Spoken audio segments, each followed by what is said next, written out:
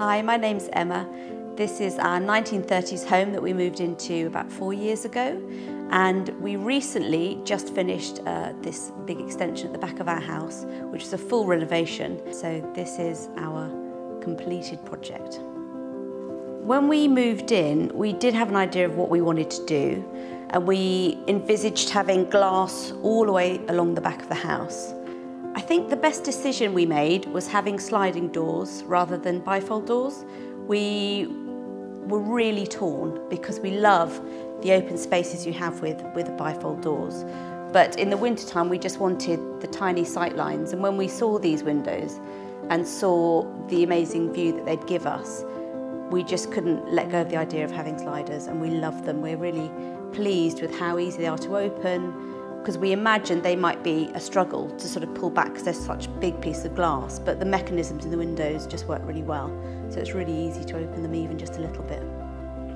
Our architect specified IDSystems, and when we went to the showroom to have a look at their doors, we didn't even bother looking around, to be honest, because they're exactly what we wanted.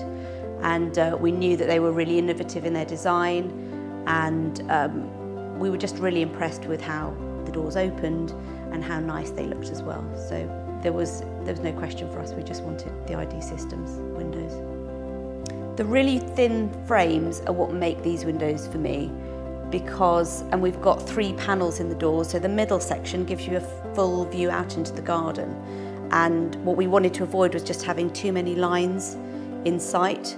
And these are so slim you can barely see them. And the doors are so big that we've got loads of lovely glass. I've found over the summer months that I often have the doors completely open, but it's also really nice when it's a bit chilly just to have a little bit of a breeze through. So we often have them at least a little bit open, if not all the way open, because it looks great. Looking back on the project, I don't think I'd do anything differently. I really love it. Whenever I walk into this room and I see the sun coming through the trees and into the room and the shadows it makes through the glass onto the floor, it's just gorgeous and I love it.